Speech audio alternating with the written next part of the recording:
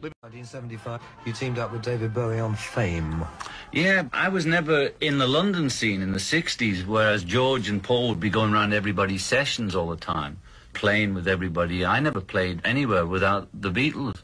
I never jammed around with people at all. Loyalty, or it just didn't interest you? No, just shyness, insecurity, and I couldn't go in a session and play like George plays. You know, I've limited vocabulary on the guitar and the piano. So what could I do going in with Cream or whatever they were doing those days? So I never hung out in the clubs playing. I hung out in the discos boogieing and drinking and that, but I never did that bit.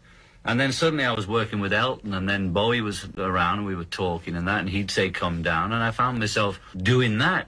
So he's fiddling around, he writes them in the studio. You know, he goes in about 4 words and a few guys and starts laying down this stuff.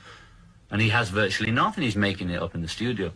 So I just contributed whatever I contributed, you know, like backwards piano and a couple of things like repeat of Fame. And then we needed a middle 8, so we took some Stevie Wonder middle 8 and did it backwards, you know, and we made a record out of it, right? So he got his first #1, so I felt that was like a karmic thing, you know.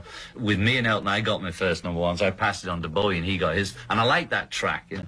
I must say I admire him, vast repertoire of talent the guy has. I was never around when the Ziggy Stardust thing came, because I'd already left England when all that was going on, so I didn't really know what he was. And meeting him doesn't give you much more of a clue, you know. That's very true. That's very true. Because you don't know which one you're talking to, you know.